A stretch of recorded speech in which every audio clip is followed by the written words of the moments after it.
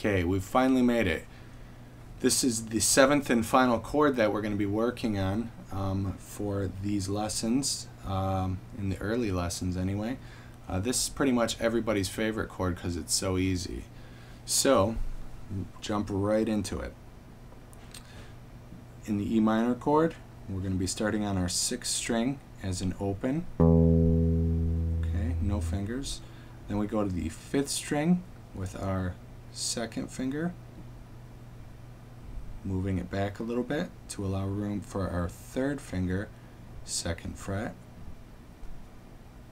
Then the 3rd string, the 2nd string, and the 1st string are going to all be open.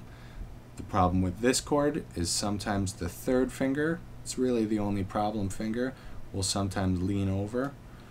So we're going to just come right over and start picking this chord.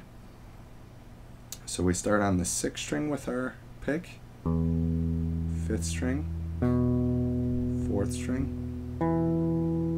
3rd, 2nd, 1st.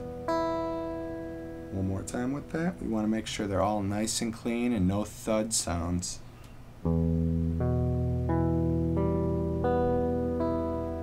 Okay, starting on our 6th string again with our pick now, we're going to strum through a little quicker.